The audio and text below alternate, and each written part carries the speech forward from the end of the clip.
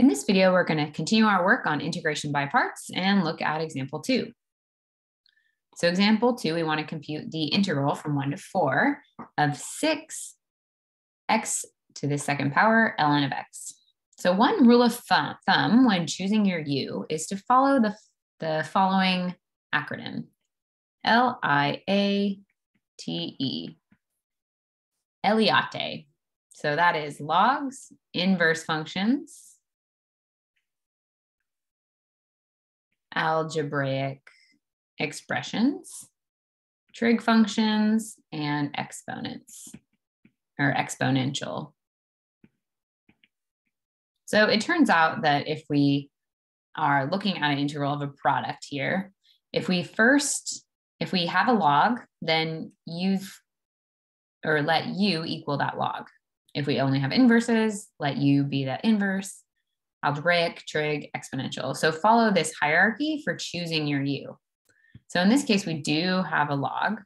So it's gonna most likely work out that we should let u be equal to our ln of x. So other examples here, inverse functions are things like inverse sine, say. Algebraic expressions are things like x plus 2. Trig functions we know is like sine, cosine, and exponential are like e to the x. All right, so here, let's see what happens when we let u be equal to ln of x. So that means dv will be equal to what? Well, 6 is just a constant, so we can go ahead and remove that and just bring it in later, multiply everything by 6. So then our v or dv will then be x squared dx. And again, with this 6 here, we can include 6 in the dv. If we'd like, we can also just remove it, as I said, and bring it in later. All right, so let's try this out. So what would our du be then? Well, the derivative of natural log is just 1 over x dx. And what about v? So our derivative is x squared, so we need to use the antiderivative for a powers. So we get x cubed over 3. So now let's try that out for how we would compute this integral using that integration by parts. So we would have the integral from 1 to 4. We're going to have a 6 multiplied by everything. So we have 6 times the integral from 1 to 4 of x squared ln of x dx. So that becomes 6 all times u times v. I'm going to write it under here so we know what we need to fill in. So u times v minus the integral from 1 to 4 of v du.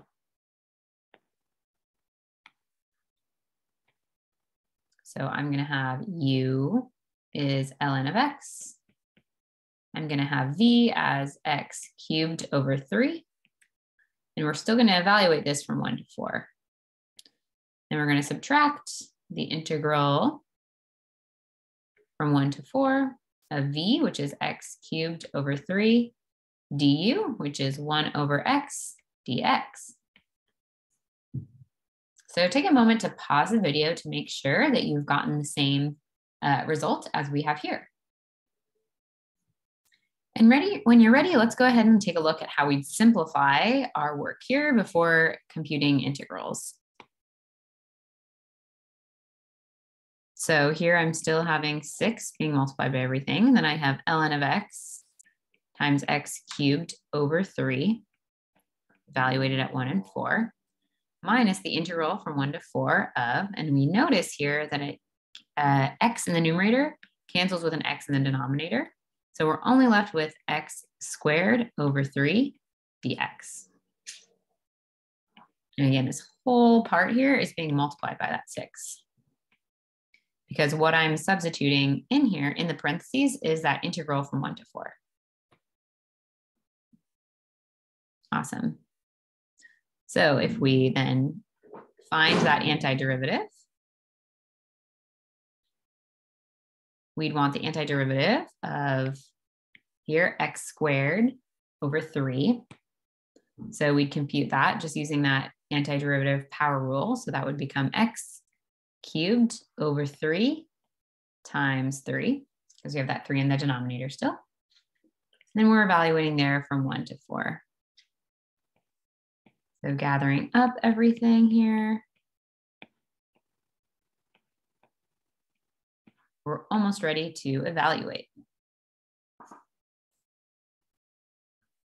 right, so now we will evaluate. So what I encourage you to do is pause the video and do that evaluation on your own first, and then we'll look at it together. And for problems like this, it's really just about taking it slow, using a lot of space so that you don't mix up or rearrange any of your terms. All right, let's go for it.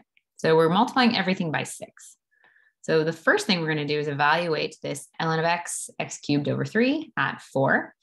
So we have ln of 4 times 4 cubed all over 3.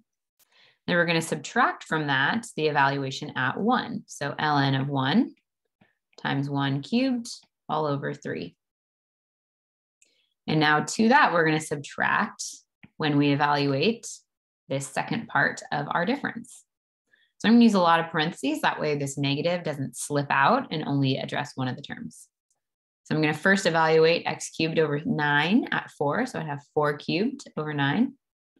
Then I'm going to subtract when I evaluate at 1. So 1 cubed over 9. Then close up those parentheses.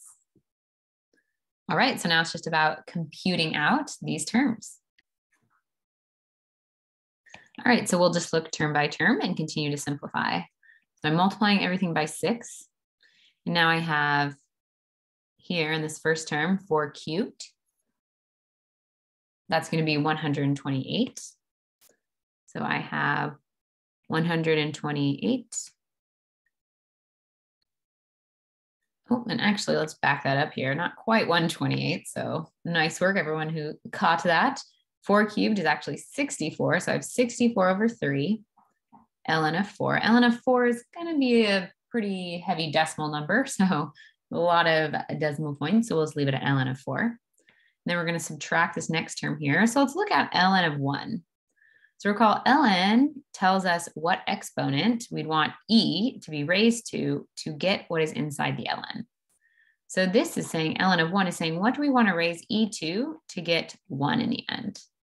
If we raise e to the power of 0, we get 1. So ln of 1 is just 0. So if we had 0 here, then we have 0 times 1 cubed over 3 is just still going to be 0. So we have minus 0. So now moving on to this next terms here. 4 cubed is again that 64. So we have 64 over 9 minus 1 cubed is just 1 over 9. All right, so we can simplify even further. So we get 6 times 64 over 3, ln of 4. Now 64 over 9 minus 1 over 9, that just becomes 63 over 9, which we can check if it simplifies. So we can do that math.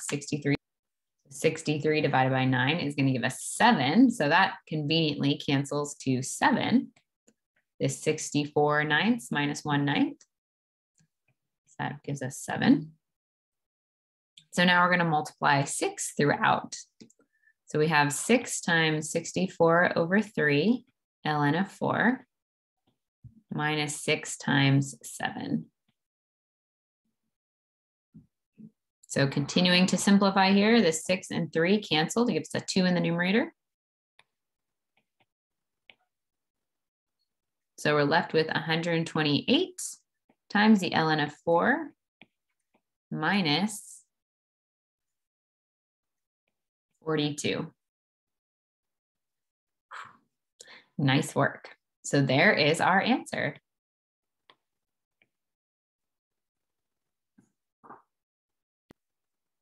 So before concluding this video, I want us to practice computing the decimal approximation of this integral.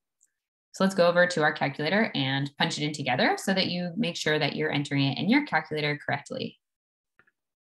So I'm going to pull up my calculator on my iPad here. And then I'm going to punch in that computation or that expression that I just found. So 128, and feel free to follow along with your own notes, times times the ln. So for that, I'm going to go over to function over here on the right and find that natural log of 4. So I'll go back to main, click in 4 and parenthesis. And then I'm going to subtract 42. And then we notice your answer is shown on that right side. So approximately we have 135.4456782.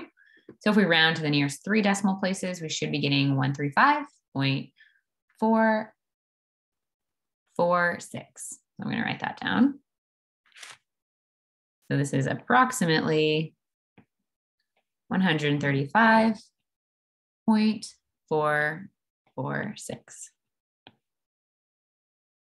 Awesome work.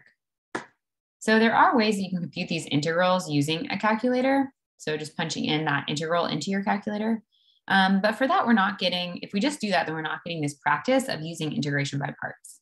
So in this section of the book, please, or of our notes and of our class, please continue to use this method so you become more familiar with how to find and compute integrals using this integration by parts.